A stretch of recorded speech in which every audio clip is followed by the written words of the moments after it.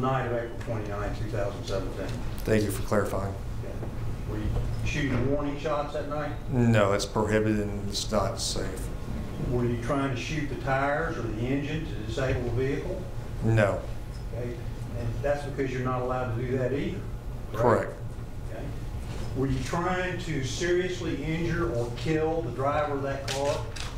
We were trying to, or I was trying to stop the threat inside the vehicle, correct? Were you trying to kill or seriously injure the driver of that car with all out? That was one of the threats, yes.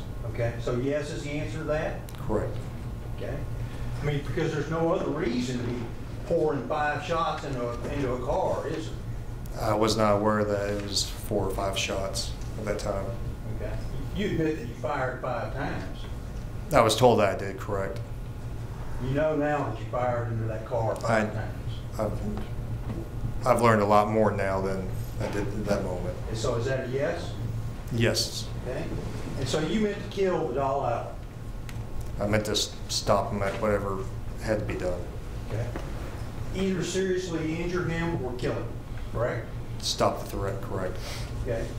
And you know that also part of your policy is because of the low probability of penetrating a vehicle with a handgun, officers threatened by an oncoming vehicle should attempt to move out of its path, if possible, instead of discharging a firearm at it or any of its occupants.